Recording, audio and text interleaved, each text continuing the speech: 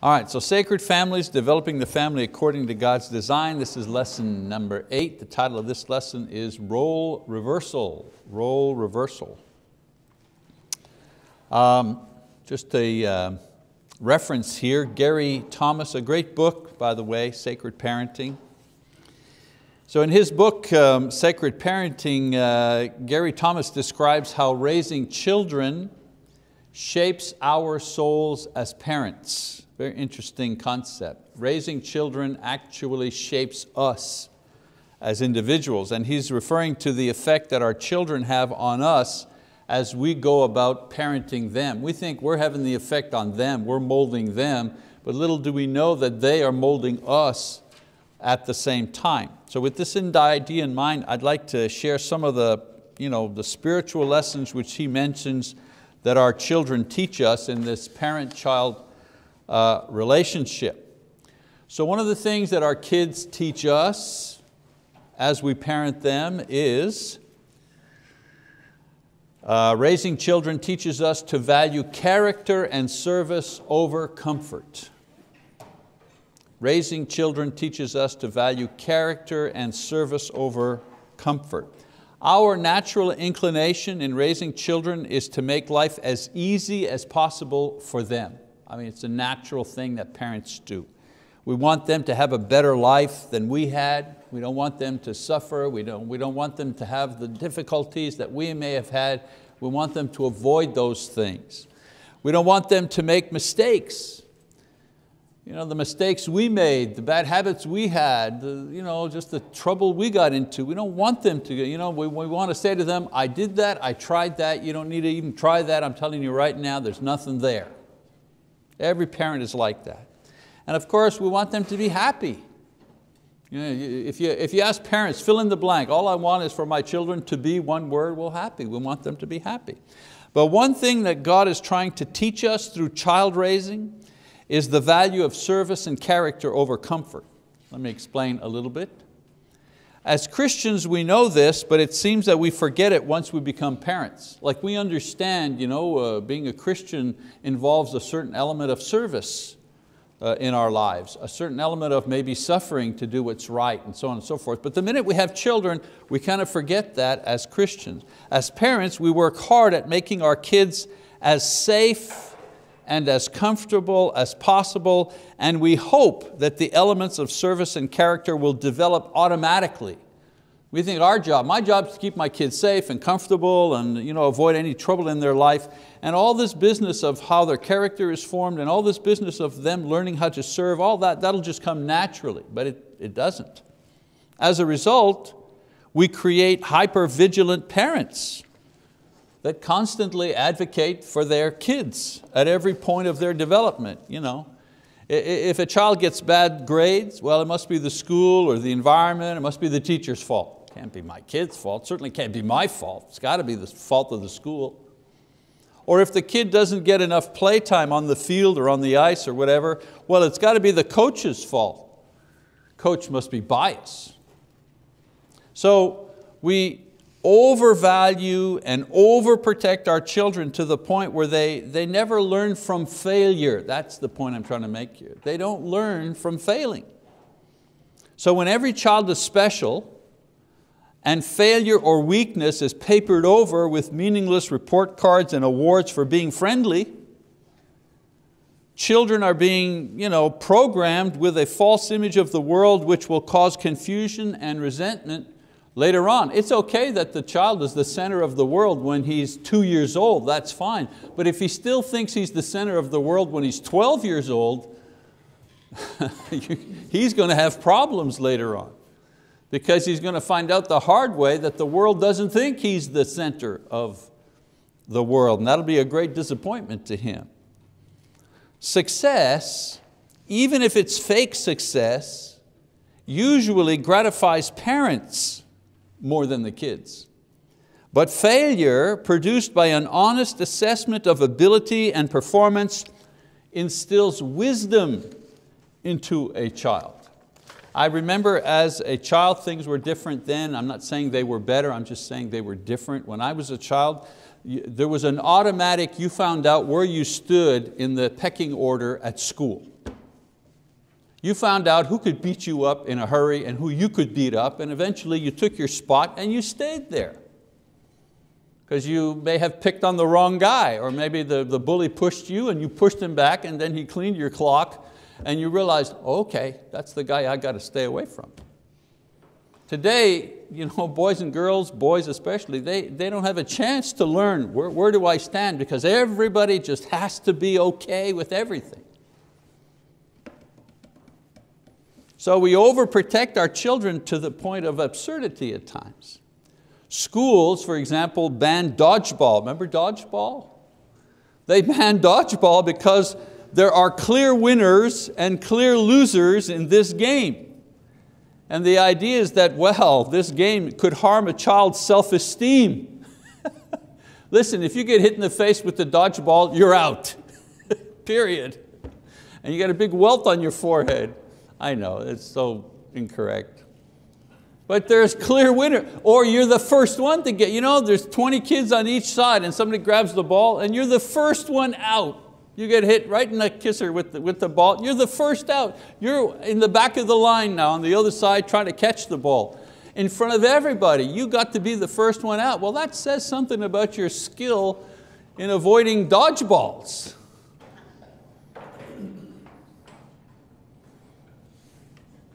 Dr. Melody Rode, a child psychologist, writes in her book, if we protect our children from all risks and all challenge and all possibility of rejection or failure, they likely will become developmentally stunted and immature.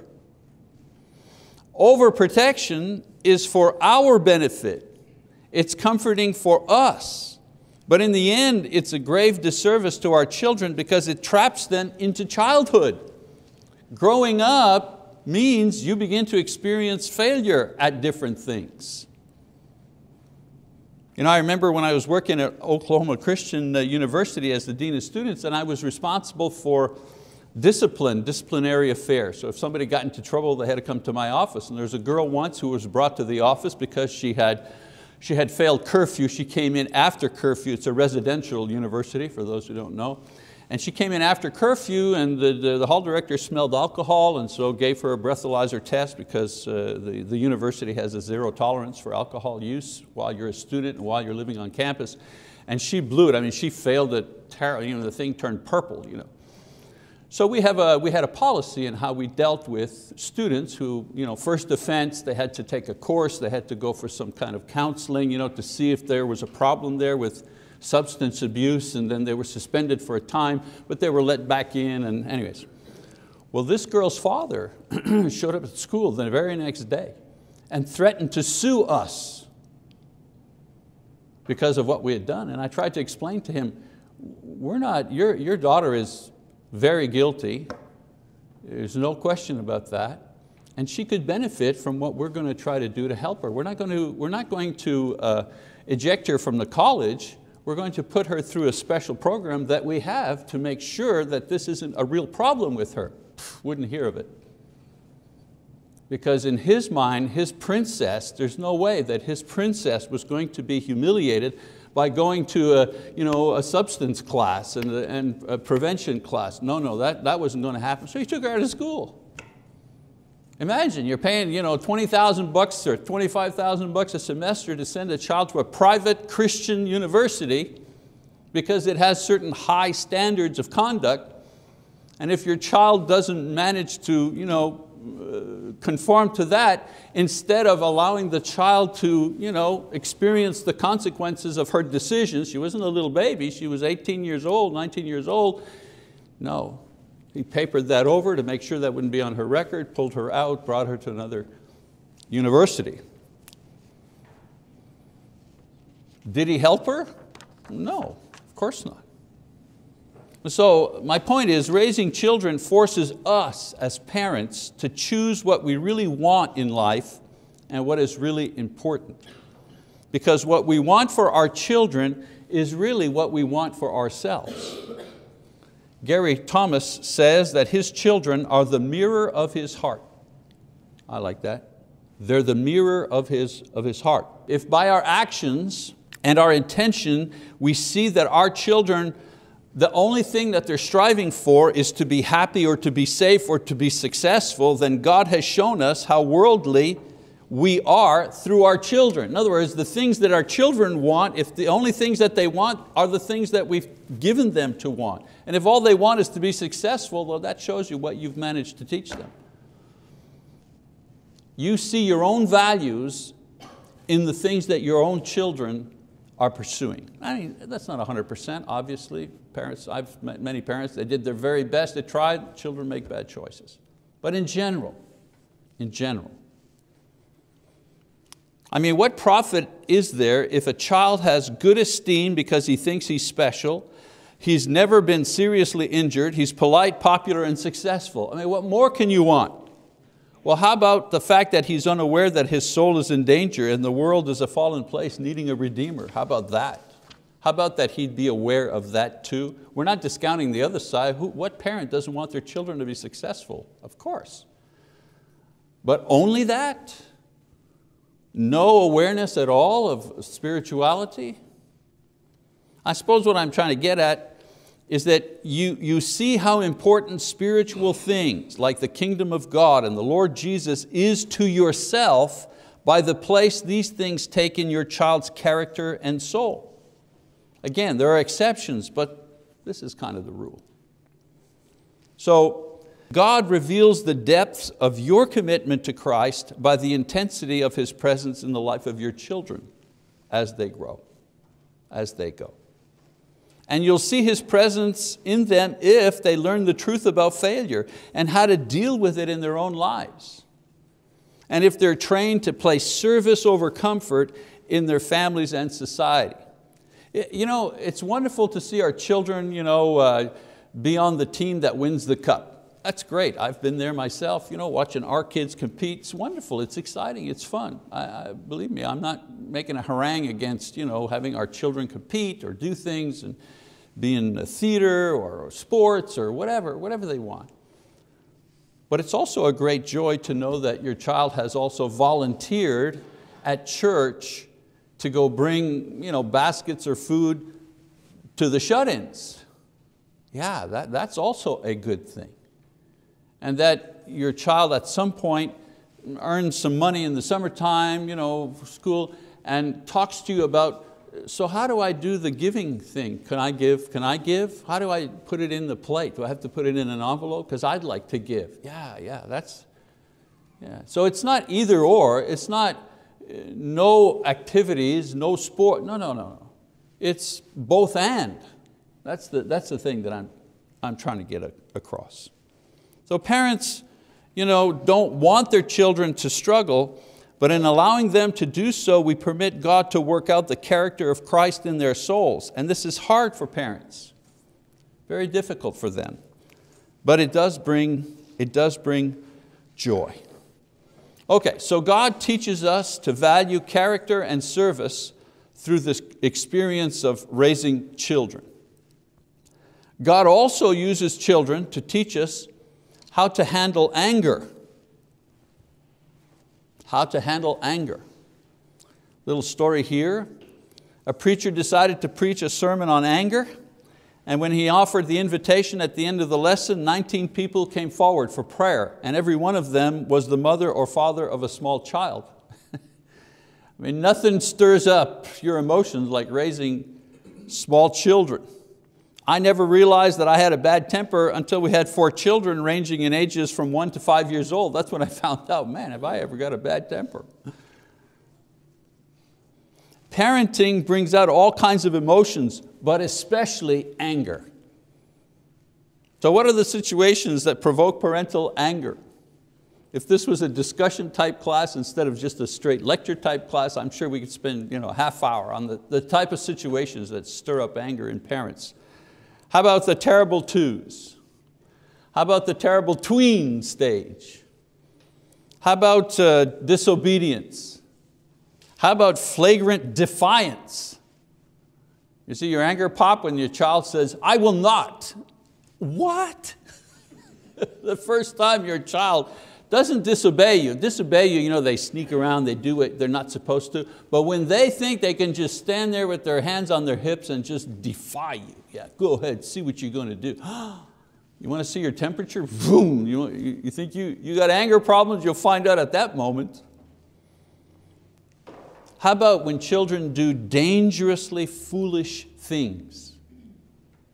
You don't know whether to hug them after because they're safe or to beat them up because of the stupid things they did, like snowboard off the roof of the house, stuff like that. Drop your brother from the second floor of the house onto a trampoline. Those are just things I'm thinking of at the moment. Now in general, men tend to get angry because of emotional frustration. Men are not always well suited to deal with the variety and subtleties of emotions that are stirred up by parenting, and parenting especially small children. Men are not good at that in general. Many times for men, it just comes out as anger. Not just towards the children, but a shotgun type of anger that bruises everybody in the family. Not just anger at one little kid, but that little kid is doing something for the 50th time, then all of a sudden it's like a bomb that goes off, ba-boom, and everybody gets hurt. And women, being more adept at handling complex emotion, they tend to express their frustration as a type of woundedness. After all I've done, this is how you treat me? That type of feeling, that type of attitude. It's not as raw as anger, the type that men have, but it gets the job done emotionally. Now God didn't give us children just to show us how easily we can become angry, but He does use this natural consequence of parenting to mature us spiritually. I firmly believe that. Gary Thomas in his book says, learning to deal with anger is graduate level Christianity. Our children constitute our homework, our mixed emotions become our textbook, and the character that results will reveal our final grade. Very true. So how do you deal with it? How do you deal with parental anger? Well, our goal as parents is not to eliminate anger, but rather to learn how to handle anger without falling into sin. Without falling into sin. Because anger by itself is not sin, it's just emotion. That's all it is, it's just emotion. Usually it's when two emotions crash into each other. Stress and impatience, boom. You're stressed, and then something the child does makes you late. Boom, anger. That's what anger is, just emotion. Anger can be righteous and motivational when it is a reaction to sin or waste or injustice of some kind in the world or in our family, even in ourselves. It's righteous and correct when it moves us to action to seek God's righteousness. For example, Moses, when the people sinned with the golden calf, he was angry, but what did he do? He disciplined them. Or Jesus, when He cleansed the temple, what did He do? He cleansed the temple. He got rid of the merchants who were selling and trading within the temple walls, which was against the law. They shouldn't do that. And they were also not being honest with what they were doing. But anger is sinful when it is an expression of annoyance or inconvenience or wounded pride or loss of control or the desire to impose one's will. Then it becomes sinful. King Saul, becoming angry because the people were praising David more than they were praising him. After a battle, the ladies will come out and say, Saul has killed his thousands, and David has killed his 10,000s. And Saul didn't like that. Whoa, wait a minute, the people are applauding David more than me. So he had wounded pride there. His pride was wounded, and because of that, he became angry and wanted to get rid of David. Or in the parable of the prodigal son, the elder brother being angry with his father. in this parable because he resented his brother. This brother of mine that wasted everything, and now he comes home and you kill the fatted calf for him and for me. You never even killed a goat for me and my friends. What was that? I think it was called jealousy. The anger born out of jealousy. Same emotion. In every instance, it's always anger, except sometimes the anger is righteous, moves you to do something which is right. That's enough. Enough of this injustice. I'm going to stand up, speak truth to power. That kind of anger makes you, and then anger born out of jealousy or pride or impatience. So what's the point? In parenting children, we have to first acknowledge and accept that this experience is going to provoke us to strong emotion, anger. But God will mature us through this process. And He provides some parameters to guide us into the spiritual maturity that comes from anger. In other words, dealing with your anger caused by raising children helps you to mature as a Christian. So what are some of the things to do that the Bible says concerning anger? Well, first of all, go slow. James 1:19, understand this, my dear brothers and sisters, you must all be quick to listen, slow to speak, slow to get angry. What happens sometimes when something a child does and makes us angry and they go, but daddy, and then never mind, I'm talking here. You're not quick to hear. You're not slow to speak. You're not slow to let the anger come out. We have to be cautious how we use strong emotion with little children. They can't, an adult and an adult, you blow anger at an adult, well, he or she's an adult, they can receive that much. They've got a capacity to receive a charge of emotion coming in because they're adults, they get it. But a 4-year-old child doesn't have the same capacity to intake a blow of anger from an adult. So we have to be careful how we use any kind of strong emotion. Our team wins, we're jumping up and down and we're red in the face and we're, yes, all the joy in the world, and they don't get it. Any strong emotion, we need to be careful with small children. Anger to point out and to remove sinful and foolish and dangerous behavior, it can have its use. But anger to simply express annoyance or to bully our way into accomplishing our will is counterproductive for parenting, and it's sinful. You're already bigger and stronger than the kid. You don't have to add, you don't have to completely crush them with the anger on top of all of that. So because we are sinful, we need to be cautious in how we use strong emotion in parenting. Small doses, remember. A slight raise of the voice to get some attention. A more firm voice and attitude on how, stop, come here, look at me, sit now. You're still speaking out of a certain amount of anger because of what they've done, because of concern for safety or whatever, but it's controlled. You haven't completely lost it. Because when you've lost it, they're dealing with the fact that you've lost it, so they're not even hearing what you're saying. The message is not coming through. The only thing coming through is you've lost it. And what that creates in them is insecurity. Oh yeah, isn't that great?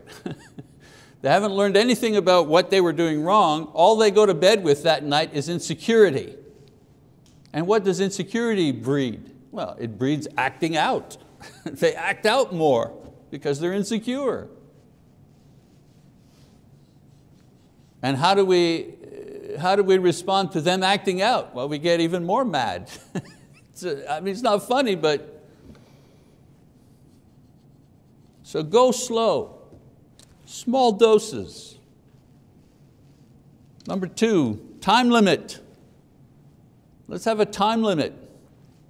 Paul says, and don't sin by letting anger control you. Don't let the sun go down while you're still angry. Ephesians 4:26. This is not a timetable here. You know, instead, don't let the sun go down. We're thinking, okay, we got to solve all the problems before 7 p.m. The sun's coming down at 7:26, so we have to resolve everything by, this is an expression, a Hebrew or Greek expression.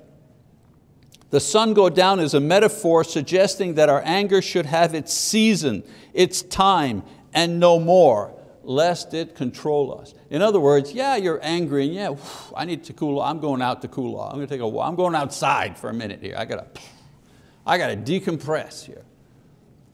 But if you've still got your mat on 3 days later, you see what I'm saying? The season for your anger here is being prolonged beyond the time that it needs to be prolonged. Now the anger is controlling you. Okay? Sometimes we have a right to be angry, but being angry all the time is not right. You can't avoid being angry, but you can contain it to its proper season and avoid what happens. The thing is, if you've got your mad on and you're going out of your way to stay in the mad zone, the anger zone, the problem is that the anger, that emotion, begins to become something else. It transforms itself into bitterness. It transforms itself into resentment. It's no longer anger, it becomes something else, something uglier and more dangerous. Number 3, control anger. Control anger. Love does not demand its own way. It is not irritable and keeps no record of being wrong. There, that irritable there, that's the word meaning easily angered, touchy, sensitive. Paul says that those who aspire to be elders are not, quote, quick-tempered, Titus 1:7. So we need to govern our anger with reason and maturity, patient wisdom. Talk to yourself. That's what I do.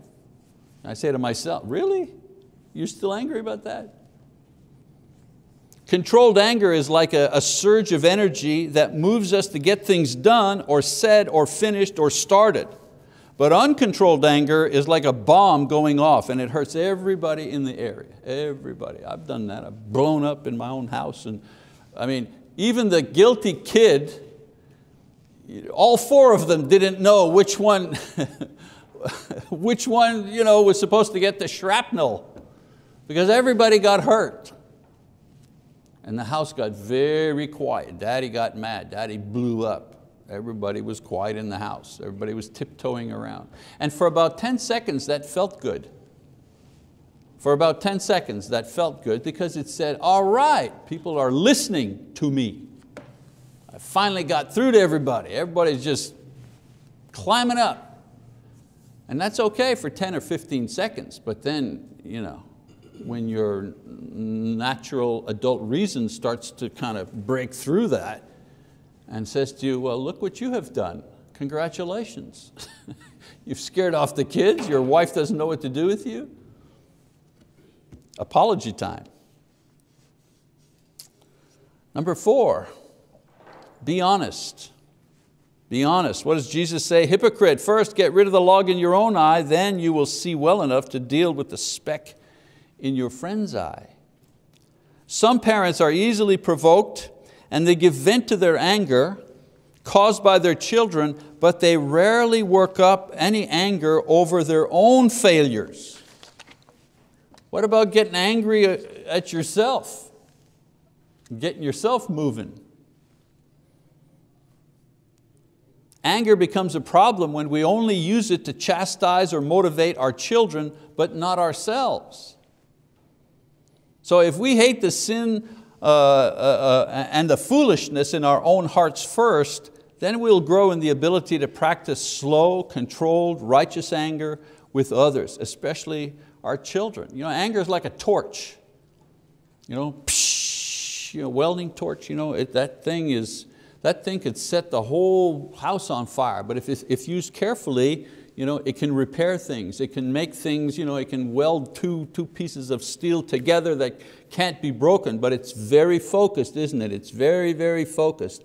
That's what anger is like. It needs to be very, very focused to achieve something. Otherwise, if it's just gasoline and a match, boom, then it destroys everything. Of course, the response that we ultimately want to cultivate in our children is love, not anger. But when the immaturity or the sin of our children does provoke anger, God can use those moments to build in us the highest form of Christian maturity into our character.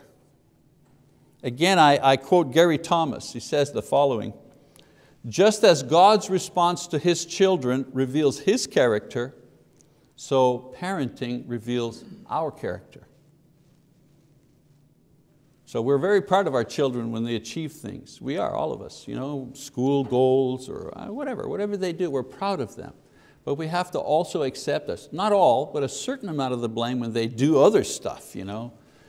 Some of that is us too. Not all of it, but some of it can be laid at our doorstep. So through our children, God quickly teaches us the limits of our patience, and He invites us to be more perfectly remade into His image through the discipline of parenting. We don't realize that parenting is a discipline in itself. Just like doing sit-ups or running for a marathon, there's a certain bodily discipline you have to do. If you're playing golf, you got to hit that ball 1,000 times before you might hit it straight. Parenting is the same thing. It's a discipline that we learn as we go. More important than hitting a ball, however, because the results are a lifetime. A lifetime sometimes of heartache, but many times a lifetime of joy and pride and encouragement for us as parents. Okay, so there's a little role reversal, what our kids teach us.